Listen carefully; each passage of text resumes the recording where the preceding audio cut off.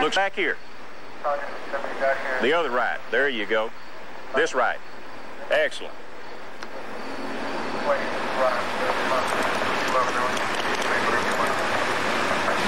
I believe you've had too much to drink. I believe you're DWI. But we'll make that final determination over at the sheriff's office. Okay, we're doing He's not a bad dog. He's not a bad dog? just a puppy. All right. He's just a puppy. We know. Be nice. What's his name? What's puppy's His name's name? Blitz. Blitz? He doesn't really know it, though. He doesn't know So it. be nice.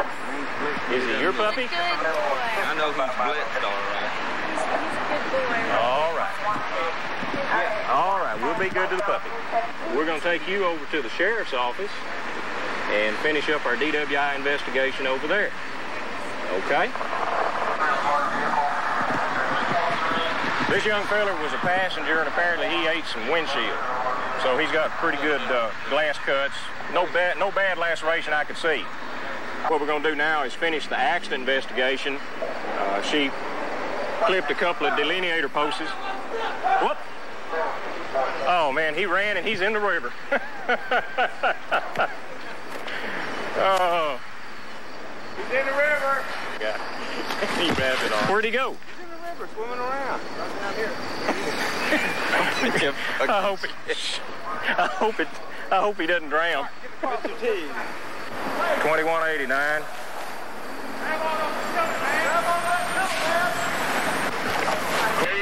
You see about getting a boat down here. The passenger has decided he wanted to take a swim, and he's now in the Brazos River, and we're going to need a couple of boats down here to go get him. That's clear. Needed. I don't think this boy's going to be able to stay up very long. He's already out of sight around the first bend south of the river, or east of the river towards Brazoria County. That's not him. That's another guy. This is a guy that we had out here. His name's Scott, and he's out of Missouri City also. You probably call their police department, and they probably know who he is. This guy that was with her? Yeah. Oh, his okay. name's Scott. This is the ID. That might have been the ID he was using to get into clubs or whatever. He's a couple years younger than I am. Okay. Well, this is what he gave me while he was sitting on the ground. Okay, well, that's Mark. That's not Scott. I went to high school with this guy, too. Oh, you know both of them? Yeah, I know both of them. Okay. And they found some marijuana up in the front seat, film canister. Okay. So that's probably why he bolted like he did on that. Okay. There are alligators in this river. We have snakes. If he makes it up into the thicket there, I'm not sure which is worse, the thicket or the river. There's wild hogs out there. I sure wouldn't want to be in either place right now. 2189.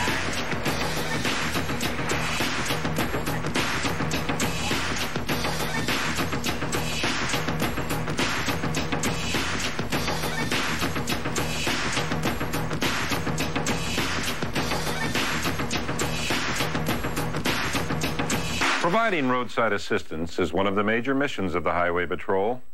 That was foremost on the mind of Colorado State Trooper Tom Medina when he caught sight of a stranded motorist. Come here, partner. Okay. Is that the only thing that's wrong with it? Just this tire here?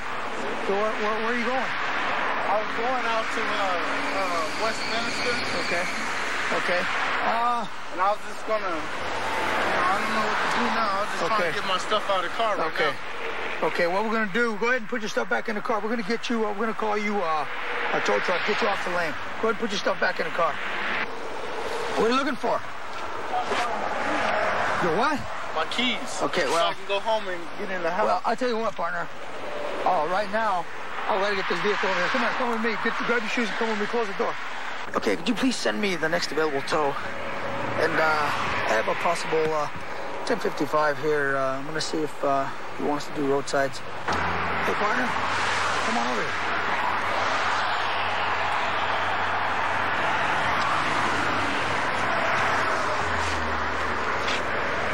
You? Yeah. Now. Hey, you got alcohol in your breath, okay? You been drinking? Since around 11 o'clock. You been drinking? Around 11 o'clock. Okay. What I want to know is if you want to do some voluntary roadside for me. Okay, so let me know whether you're able to drive or not. I just want to know how much, you know, your ability's been impaired. You sure? Right. These are voluntary, okay? Yeah. Okay. What I want you to do is I want you to follow the tip of my pen with your eyes only, okay? And I tell you to do so. Not your head, just your eyes. You understand that? Just my eyes? Yeah. Okay. Okay, here we go.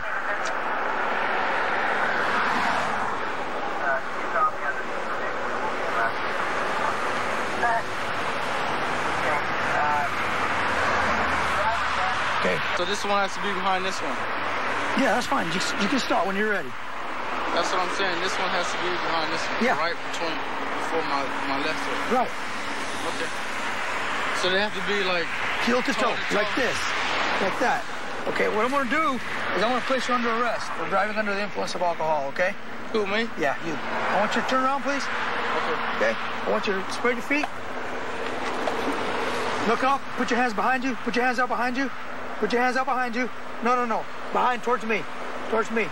Right there. Bend over at the waist. Bend over at the waist and look up. There you go. Bend over some more. Put your hands out behind you. Put your hands out behind you. Behind me? Yeah. That's what I'm talking about.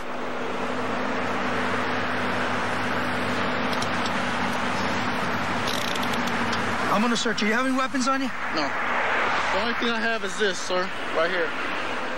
This is the only thing I have. Only has Miller Lite. Yeah. Come on this way. In here. Watch your head. I can't lose them up no more. No, I'm just saying. Right here? Yeah. Let's see if there's any chapstick in there for my lips. Man, I ain't gonna put no chapstick on your lips. What this is?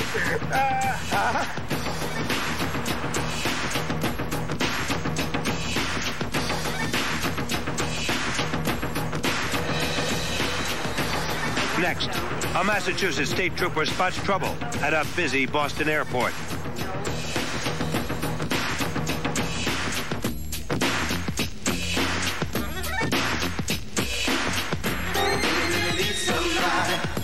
I'm the man.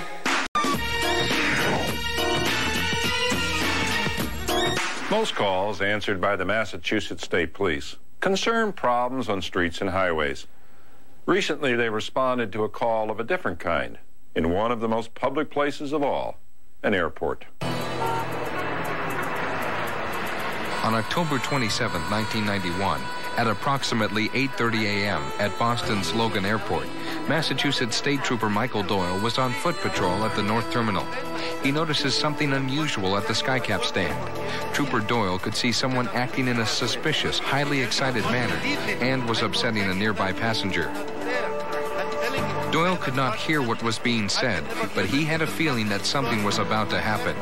The man was Saheed M. Muhammad, who was intoxicated and enraged. He was complaining to anyone who would listen that he was being suspended by his boss, John Mailer, the Skycap supervisor. As Muhammad caught sight of Trooper Doyle, he tried to control himself. When Doyle was closer, he sensed that something was wrong. But when he looked back, Muhammad was gone. It's out of my hands. There's just nothing I can John do. Mailer, Muhammad's supervisor, was leading Muhammad back to his office to officially suspend him for erratic behavior toward a customer the week before. As they made their way to the office, Muhammad vehemently declared his innocence. Mailer was sympathetic, but he explained to Muhammad that there was nothing he could do. Meanwhile, Trooper Doyle followed his instincts and waited for Muhammad to return to the platform area. But he was called to duty. Muhammad continued to argue as Supervisor Mailer wrote the letter of suspension. The more Mailer sympathized with Muhammad, the madder he becomes. At about 8:40 a.m., Trooper Doyle was inside the upper level of the airport terminal. He was approached by the passenger who witnessed Muhammad's threats at the Skycap station. The passenger told Trooper Doyle that he overheard a man saying he was going to kill his supervisor. Trooper Doyle got a brief description and knew it was Muhammad. What kind of company is this? They did not give me another chance. It is not fair. What have I done?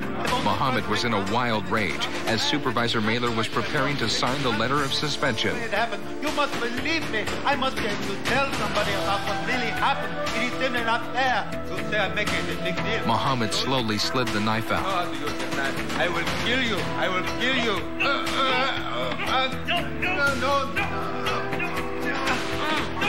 After a brief struggle, they fall to the floor and continue to fight for the knife.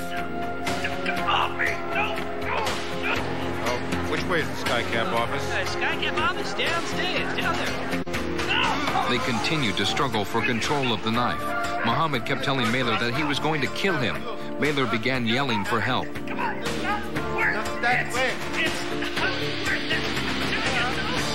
Trooper Doyle made his way through the terminal towards the supervisor's office. Trooper Doyle forced his way into the office. He quickly grabbed Muhammad's arm and forced him back. Trooper Doyle wrestled Muhammad to the floor and tried to subdue him. As Mailer looked on in shock, Trooper Doyle spun Muhammad around and after a brief struggle, pulled Muhammad's arms back and handcuffed him.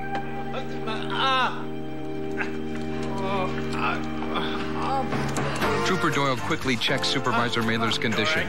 Mailer was shaken, but he was not cut or injured. There is no doubt Trooper Doyle had saved his life. Saheed M. Muhammad was arrested for assault with intent to murder. When he appeared in court, he was charged with assault with a dangerous weapon. He received 18 months in the House of Corrections. Muhammad was also ordered to undergo psychiatric counseling. Any accident scene I've ever been to, if I saved a child or assisted in saving someone's life, it was probably the most meaningful thing I could do in my career. Trooper Michael Doyle was awarded the Medal of Merit by the Massachusetts State Police for outstanding dedication to duty on April 22, 1992. Looks like some smoke over there, so we definitely got a legitimate fire. Next, CHP officers find more than just smoke when they investigate a suspicious fire. Some smoke over there, so we definitely got a legitimate fire. We'll find out to get some of these people out of our way. Get up there and see what my partner needs. Let's go, let's go, let's go. He's got 2 in custody now. He's just asked for 2 more units. He hasn't put the air in a clearance, and he hasn't seen his code 4 yet either, so we're going to get there in an expedited fashion. Get that finished up, waiting. What's the scoop? What's up? Down inside the brush. Apparently these 2 are the ones. When I come off the train and come back, my chest went down, the fire started, my husband beat up. Okay. It's crazy. Okay. Who hit him? What? Who hit him? You don't know? I guess they got in a fight. It was those 2? No, we're in a fight, sir. I would like to 3 minutes on one, it's ridiculous. How'd the fire start? I don't know. See, I was at the ramp, okay? And he come to the ramp to pick me up, okay? He did? This gentleman here? Yes, he did. Is this your husband? Where do you live? Well, we've been getting here 8 years. Okay. Who punched him? This man and that man. Which ones is that? Those 2. The first 2? The first 2. What about the guy in the end? What do you have to do with it? And the man right there. He hit with the crutches. He punched him too? And he hit with the crutches. That's why his face is messed up. Which one of those guys over there punched him? I know you don't want to go to jail, sir. But this guy started the fire. I understand that. I understand he started the fire. He's probably going to pay the price for that too, but we want to know who punched him. Okay, I want him hung for it. Okay. Jim got him, okay? Jim punched him? Which one's Jim? That's your friend Robert down there? Is he a friend of yours? Yeah, he's a friend of mine, yes. Me and him just barely came back, yeah. Robert's telling me that you're the one that punched this gentleman in the face. Why'd you punch him in the face? The guy threw lighter fluid on top of me, okay? So you punched him in the face? I knocked the lighter fluid out of his hand. And that started the fire? He fell into the tree and the branch. No, that didn't start the fire. He said he's going to kill me and all this kind of stuff, and he got mad at me. Then he left. So I went over. What did you hit him with? I went over and talked to this guy. Well, what'd you hit him with? I just pushed him out of the way. I didn't even hit him. He fell into the branches of the tree. What your buddy Robert says. What'd you punch him with, Jim? My hand. Your hand? Yeah. A fist or a hand or what? Just a hand, that's all. Looks like you hit him pretty good. Just once? The man was drunk, man. Just once? I hit him under the eye someplace. How many times? I don't know. Twice, probably. Twice? I didn't hit him more than that, no, because he ran away. Well, how come you told me before you didn't hit him? He said he was going to burn down the whole camp. The guy's crazy. The one that's a lunatic. And it's on a fire and it wiped out our tank. Sir, do you want to go to the hospital? We have. No, sir, I'm okay. The only home we have. Hospital? Take that away. That's a nice little swollen eye he's got. Get it. He must have got hit. We're not sure if she punched him or...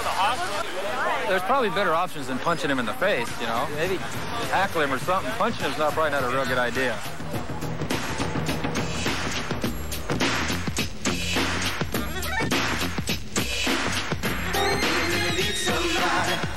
I'm the man.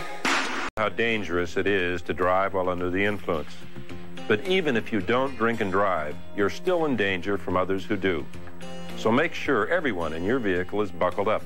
That way, even if you can't avoid a collision with a drunk driver, you're taking advantage of all the protection your vehicle can provide.